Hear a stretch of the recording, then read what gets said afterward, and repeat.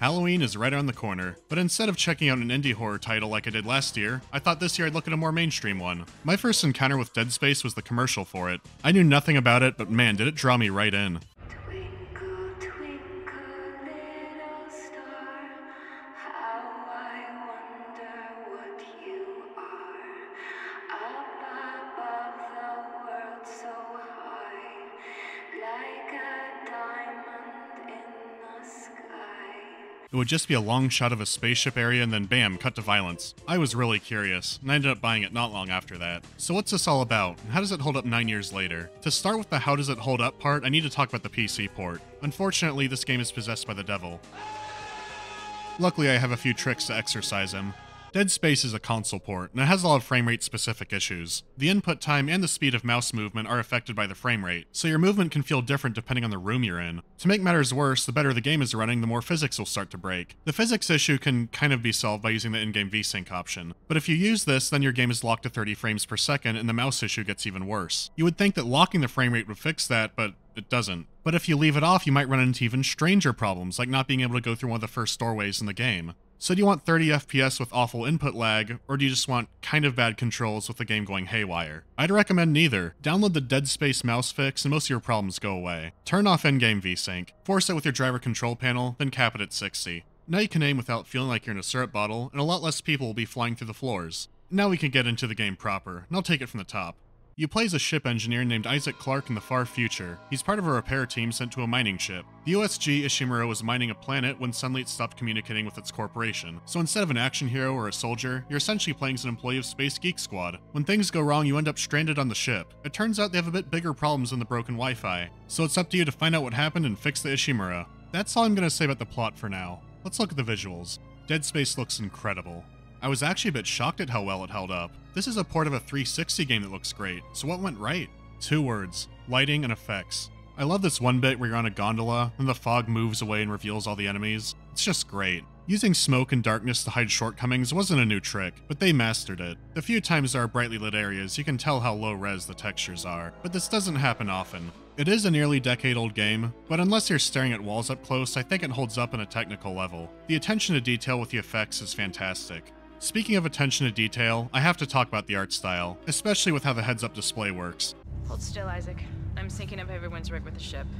That's your health bar filling up. Where other games have some kind of health bar, it's just right there on your body. If you want to read some logs, you just pull it up in front of you. No going into a menu or anything like that. Is that the crew? Yeah, just move the camera around. It's really there. How much air is left? The suit will tell you. Where's the objective? The suit will tell you. If you're really lost, you could always use the 3D map.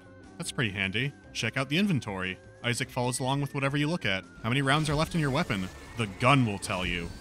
This might not seem like a huge deal, but it does wonders for helping to draw you into the setting. All of that video game UI stuff is just a part of their world. I mean, if you're working at a Harris Teeter, you probably don't need to wear a health bar, unless it's, the Sunday rush. But what if you worked here? A lot can go wrong in space. Maybe there's some kind of solar flare or a big rock knocks out the AT&T communication tower. Frank's been awfully still. I hope none of those micrometeorites hit him. Well, now you don't have to wonder. You'll know. You could be saying that's a stretch because there are better ways to do this, but they sell this to you right from the start. Right when you walk aboard, there's a big display telling you how it's the oldest mining ship in the fleet and how happy the company is you're there. If you've worked in retail or a call center, you already know what's up. Hey, my spacesuit kind of looks like a pair of pajamas with some plating on it. Did they cut some corners? Then you find the limb replacement lab. They want to keep you working. They're growing fetuses to harvest the stem cells for this, I think. Concordance Extraction isn't a good company. You're not getting workplace insurance. You lost it when you dragged that ladder that one time. Details. The ship and everything on it has a really cool industrial look. I've seen Ishimura compared to the Nostromo from Alien, and I agree. There's a lot of inspiration from that there, though Dead Space certainly looks a bit more modern. I was really satisfied with how they presented the ship. It seems practical, like this bathroom. Here's where they grew all their food. Here's where they process asteroids. Here's where the crew blew off some steam. Some all-American zero-G hoopers. In case you couldn't tell already, I really like the world of Dead Space. I think it's unique. It's also very well animated. I love how tense Isaac looks, and he's always suspiciously looking around. I can't really say I blame the guy.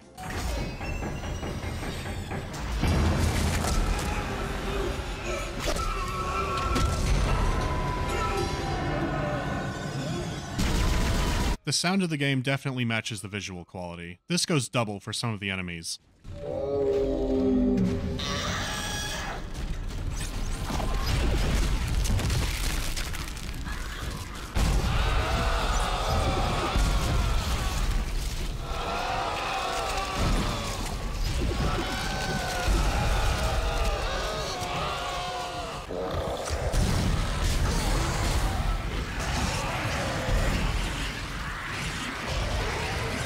Just the sound of Isaac breathing is great for building up tension. The sound changes depending on how much health or air you have.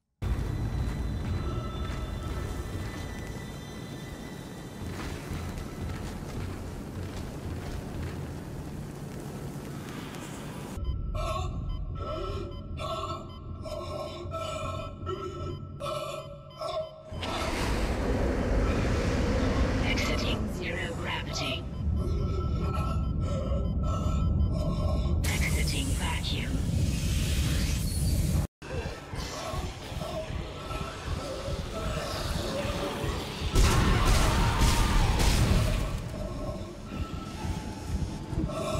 So all around, this is some top-notch presentation. There's a bit more to touch on there, but that weaves into the gameplay. So let's get started. Dead Space is a third-person shooter first and foremost, but they changed it up a bit from most shooting games by not having you aim at the center of mass or the head. Instead, you go for the limbs. These are necromorphs, not zombies. To put it simply, every single cell in this thing wants you dead. I'm not sure this is really killing them. The game's pretty adept at teaching you this. All the enemies have very dangling or kind of lanky limbs to aim at. Chopping off the head won't kill them. If anything, it just pisses them off. It's simple to learn through trial and error, but Dead Space doesn't do that, and I actually kind of hate how they introduce it to the player. This is right above your first weapon. Not exactly subtle. I definitely can't miss the big window telling me to cut off the limbs. Okay, I got it. Listen, forget about shooting them in the body. You gotta cut off the limbs. Grab a cutter, anything like that. Cut them apart. Okay, 3 times the charm. Now let's find the Isaac, be careful. Shooting them in the body didn't seem to work. Go for the limbs. Dismember them. That should do the job. I understand. Everyone's telling me... Oh, come on. I get they didn't want players to miss out on this, but this is all within about 3 minutes. That's 5 prompts in a row. You've only fought about 2 enemies by this point. It's unnecessarily heavy-handed, and that's going to be a theme here. It's an action horror game, so I'm going to take a look at the action first. It's pretty damn solid. As the engineer, your main task is to get the ship working again. The necromorphs aren't making this easy, but you have some weapons to dispose of them. Instead of guns, most of your weaponry is mining equipment. But this is dangerous, future space mining equipment. They had an arm factory after all. When gravity-tethered buzzsaws are part of your equipment, it makes sense to have an arm factory. The 7 weapons in the game each feel very different, and all have a multitude of roles you can use them for. You can carry 4 at a time, so that leaves a lot of room to experiment. It's all about preference. The one gun in the game, the pulse rifle, needs a lot of ammo for these little enemies. There could be a better way. Or even better than that. Each weapon also has an alternate fire mode, so depending on what you're carrying, it can feel like having 8 weapons. The variety in weapons is perfect for matching all the different enemies. If something is giving you trouble, maybe some new hardware will do the trick. This is a bad mindset to have in real life, but here, it's good. It's neat to think about the practical uses of these tools, before they're being used to slaughter monsters. The pulse rifle does raise some questions. It's possible to just beat the game with a plasma cutter, though you'd be missing out all the fun and the variety. See, I got that, bad man. Besides conventional weapons, you have some other tools. You have a stasis module that will temporarily slow enemies down. This is useful for getting out of a tight spot. You especially need it for dealing with level hazards. Pretty handy. There's also a gravity manipulating kinesis module, also used for dealing with level hazards. It also manipulates small objects, so you can throw some explosive barrels at necromorphs. This is effective and it doesn't waste any ammo. Or throw explosive enemy parts at other enemies. Throw their own blades at them, throw blades you find on the ground at them. Why reach for anything anymore? This is your life now. You can find health packs, ammo, and money by searching around the ship. Most ammo you find is based on what weapons you're carrying. This way your loadout won't affect your salvage rates. You always need to be on the hunt for the boxes and lockers, they're your lifeblood. This is another bonus for the breadcrumb system. You always know which way you need to go, so you can go another way. There's no worrying about which way is the right way and which way is the explorer's way, the game tells you. On top of that, it only tells you if you ask for it. If you don't want directional help, the game never gives it to you. Looking for health and ammo is a given, but there are a few other things to keep an eye out for. Every once in a while you might find a new item, weapon, or armor schematic. These items can be brought to a store, and once it's there you can buy the items. Then you go on the hunt for the money, or valuable items you can sell for the money. Anything you find can be sold, no trip is wasted. A better suit means more damage resistance and more inventory space. It always feels like a major accomplishment when you get some new threads. It's a progression milestone. You can make smaller ones along the way. Scattered through the levels or on tough enemies are power nodes. There's also an option to buy them at the store, but at 10k a pop they're expensive. If you find a workbench, all of your weapons, your suit powers, and the suit itself can be upgraded. The items are upgraded with a circuit system, so you might need 3 power nodes just to get the first upgrade. So making your health bar bigger would cost 3 power nodes. But if you improve a weapon, it might cost less power nodes to get upgrades. A capacity upgrade fills your weapon with ammo, so it might be a good idea to wait until your ammo is low before upgrading your capacity. That's saving some money. I think it's a good system because you can't just rush something like a damage upgrade. You have to think about it a bit. As an added bonus, it's not just numbers. When your weapon's upgraded, you get new visual and sound effects.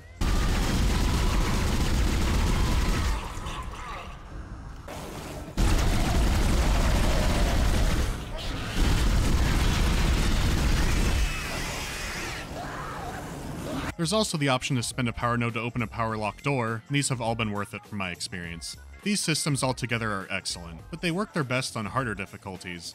On easier difficulties, enemies drop more ammo and are more likely to drop ammo, they take less hits to kill, they dish out less damage and rarely dodge your attacks. All these systems work together because of scarcity. If someone's playing on easy, they can kill the enemies in a few hits, they have more ammo, which means they can sell it for more money, and they have more upgrades. You don't need to scavenge as much, you always have stuff on you. It completely dissolves all the tension. As much as I love the game, it has a commitment problem. So now I need to talk about the horror aspect of Dead Space. It's not as strong as the action. Really good works of horror take a long time to build up tension. Dead Space has about 2 minutes. The hell? I don't know. Something's in the room with us. Jesus! Open fire! Open fire! Tender power! Tender! Come on. Come on. I do like this sequence, but it's very apparent this isn't going to be a very subtle game. Listen to how much is going on.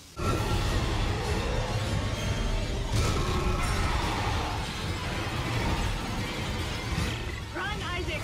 Get the hell out of there. I can barely hear myself think.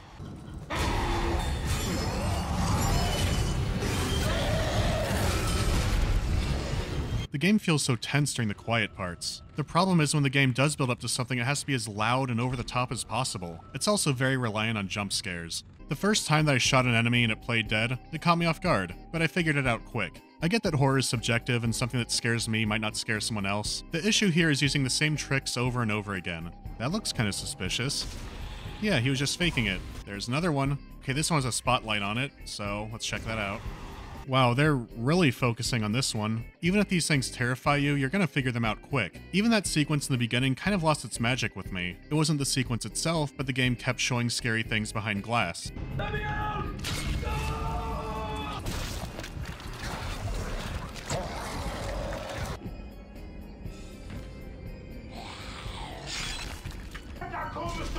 Don't wait for me! Oh, fuck me! She had faith. And now she awaits her transport. Howdy. I'm not even gonna test this one. A lot of the Ishimura is very tight hallways, so what happens is you'll be going down chasing an enemy, and then they'll spawn one behind you. I'm not gonna make a montage of those because it's so constant, but basically whenever you fight, look over your shoulder, there's probably something there. This is Benson. Everybody listen up. They're using the vents. That's how they're getting around the ship. They're gonna be popping out of vents a lot. Bursting out of a vent is their main method of spawning for the whole game. I know the phrase "don't let them see the monster" won't work in Dead Space, but another method does. I get that the necromorphs are mainly based off of the alien in the movie The Thing, but there's some key differences in execution. Both necromorphs and the Thing are grotesque alien monsters. Both of them appear completely in the light. But what made the Thing scary is that it was unpredictable. It had multiple forms it could take and methods of getting around. The Thing didn't burst out of the broom closet every time it appeared. Dead Space is fully capable of making this work. It does it a few times.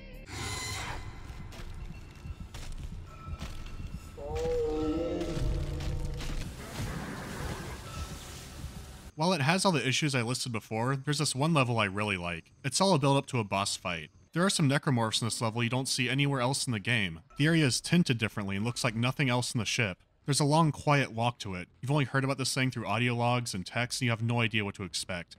I'm not going to show it, but it's a fantastic build up to the fight. It makes me wish that more of the game was like this. What if the beginning was different? How about the glass scene never happens, the lobby is empty, and the team splits up? The player learns how to use the kinesis and stasis modules to move around the environment. There's no blood or writing on the walls, it's just kind of quiet and creepy. Where is everybody? They recall you back to the lobby and you're just walking down the hallway.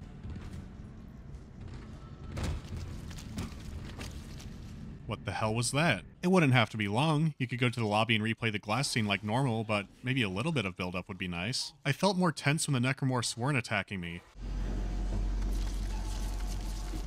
That's spooky. The combat is really fun and tense, I just wish some elements weren't so repetitive. The fact that you go back to levels several times makes this even more detrimental. It seems like the game can be edited down a bit and not lose much. Quiet Dead Space and loud Dead Space feel like two completely different games. It kind of is in a way. I read an article that explains a lot.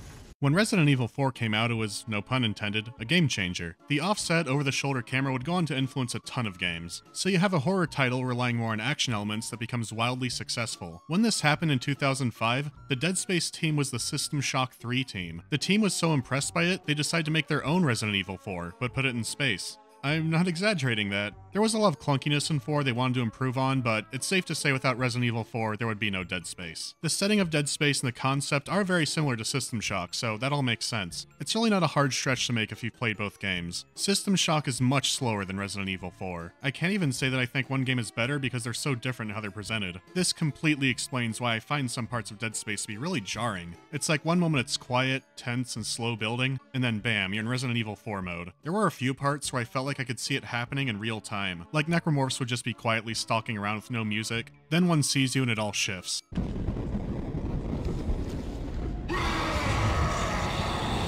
There is a saving grace to this. If you can accept Dead Space as a haunted house ride, it's a ton of fun, because when they go over the top, they don't hold back. You can find montages that are only scenes of Isaac dying, because they're just so well made.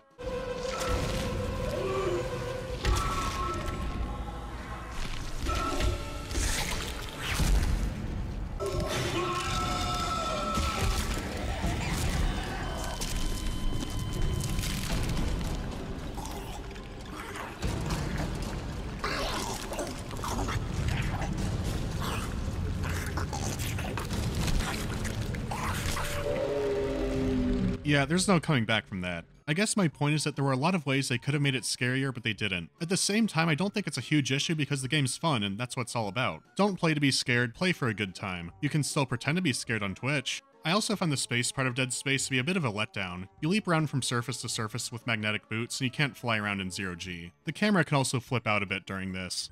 It's not horrible, but vastly improved in the sequel. As for the story, the character parts are kind of weak. Isaac is also trying to find his girlfriend on the ship, but he's a silent protagonist. I mean, technically he has some journal commentary, but I was way more invested in the mystery. I'm gonna talk spoilers, so go to here if you don't want to see those.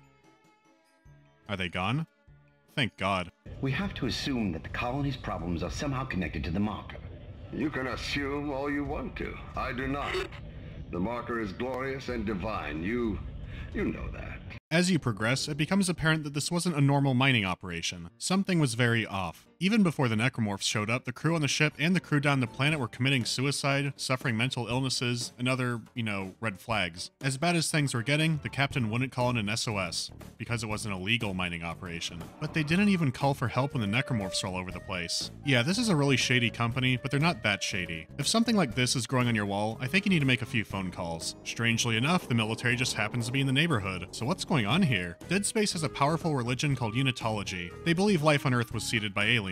They claim an alien artifact called the Marker was discovered on Earth, but the government covered it up. Well, you'll never guess what they found on the planet. A fresh, new Crayola red marker. Its discovery driving people insane or turning them into monsters is a bit of a test of faith for the crew. Not all of them are Unitologists, after all. The ones who are feel conflicted about it. Is it supposed to work this way? Is something going wrong? Or is this always how it was meant to be? So naturally you get some power struggles. It's nice that you could put a lot of this together on your own before the game outright tells you. I'm usually not a fan of scary graffiti, but if you want to be a serial box translator, you can figure out some elements early. I do like that being an option. But then the twist happens. The captain was sent there to retrieve the marker. The church and the company have pretty close ties, and so when a survey team found it, they rang the church rang the captain. The last captain just didn't have what it took. But then, triple twist. One of the repair crew members is a covert agent. The marker on the planet is actually an artificial copy of the real marker. The government tested it on some barren wasteland world where no one would bother them. When it turned out to have issues, they made the zone off limits and buried it. The scientists altered the marker so that it would contain the necromorphs. That way the other undead scientists would be trapped there. But your crewmate wants to bring it back to the government and leave you to die. Some of these beats are kind of familiar. Oh right, you do find out earlier that your girlfriend is alive. There's something suspicious about it, but I can't put my finger on it. Alright, she's been dead the whole time. As much as I think the character elements are weak, I do like this one little moment here. It's not much, he's still silent, but hey, it's something. Isaac tries to return the marker, but things don't go as planned. The whole game built up to this, and it's worth it.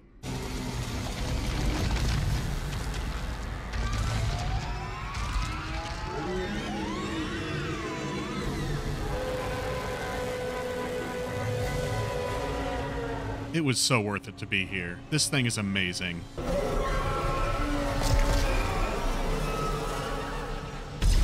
The hive mind isn't the most challenging fight, but as far as a final boss goes, it's pretty incredible. Compared to everything else in Dead Space, the hive mind is on a completely new level of spectacle. You made it through everything else, now your reward is getting to fight the giant monster. You escape the planet, get a jump scare, and that's Dead Space. Despite it having a lot of cliches, I enjoy the story of Dead Space. It's a very satisfying game. It answers questions, but not all of them. What exactly are the markers? Who built them? What's their purpose? Why does it make necromorphs? My theory was that it created more of the host race, but something went wrong with the process. After all, it's a copy of the real marker. The necromorphs could be marker DRM. You better not copy this illegally. Who knows? Beating the game unlocks New Game Plus, a new difficulty, and a bunch of goodies for your New Game Plus. It's time to win the war.